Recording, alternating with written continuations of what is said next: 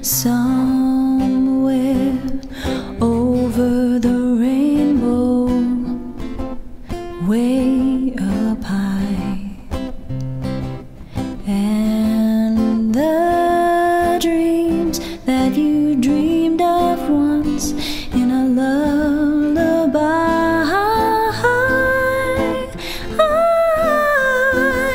somewhere over the rainbow, bluebirds fly, and the dreams that you've dreamed of, dreams really do come true. Someday I wish upon a star, wake up where the clouds are far behind me, where troubles melt like lemon drops, high above the chimney tops. That's where you'll find me. Oh, somewhere over the rainbow, bluebirds fly, and the dream that you dare to, why, oh why can't I? Someday I'll wish upon a star, wake up where the clouds are far behind me, where troubles melt like lemon drops, high above the chimney tops. That's where you'll find me.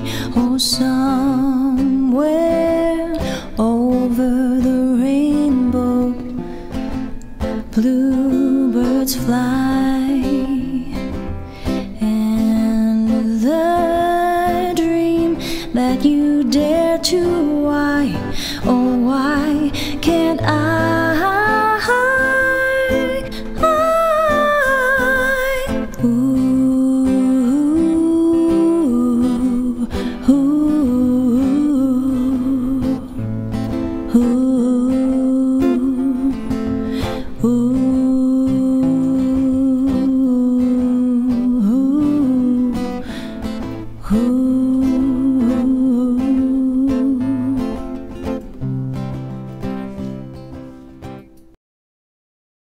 So to set this demo up, I have 3 different indicators. One of them is phenolphthalein, that gives us the red or the pink.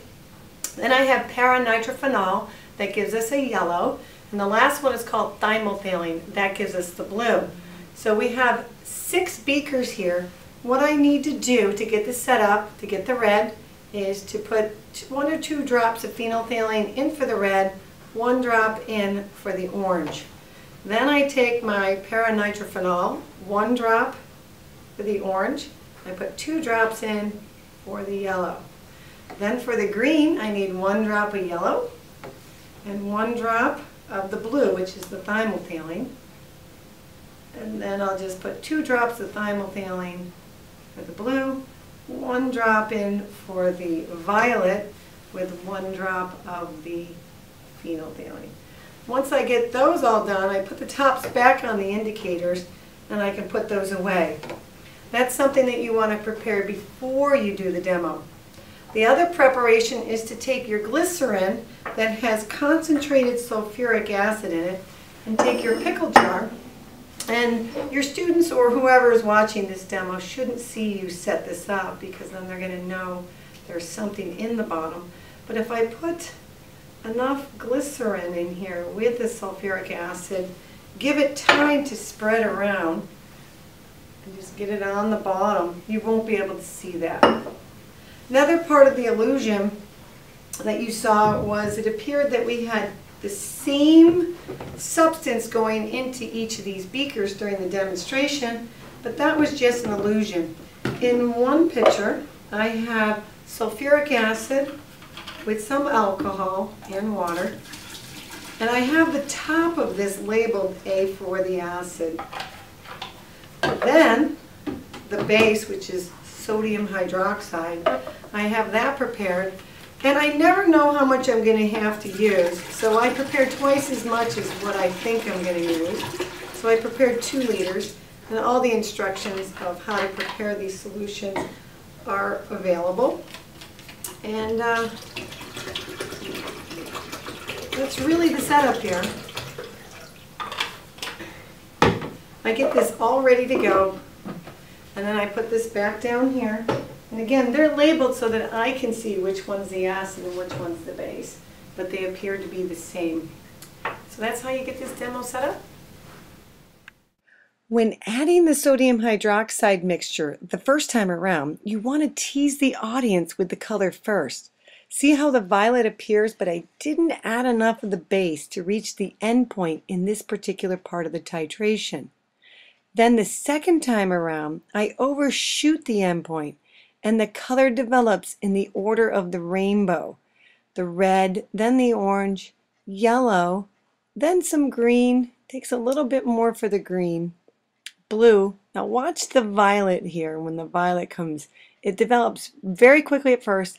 Now I'm really overshooting the end point in this titration to show you what you do if you don't add enough acid in a few moments. Now, adding drops of the glycerin with the concentrated sulfuric acid will help to shift the equilibrium to the acid form, but not until I stir each of the mixture. I'm carefully counting out the drops, trying to predict how much of the acid it will take to shift to this point in the equilibrium. I use a glue stick when I'm stirring my mixture because it won't break the glass as I stir. But I didn't add enough of the acid to 2 of the beakers. The green is not changing. The blue is just there. Now watch here in the violet. I'm going to have to fix the problem. Open up the jar, add some more glycerin with the sulfuric acid, and stir it. And this will fix the problem. Now this demonstration is a fantastic way to introduce the topic of acid-base titrations and choosing the appropriate indicator.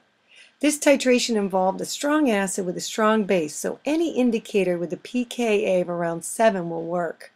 I hope you enjoyed the demo, and thanks for watching.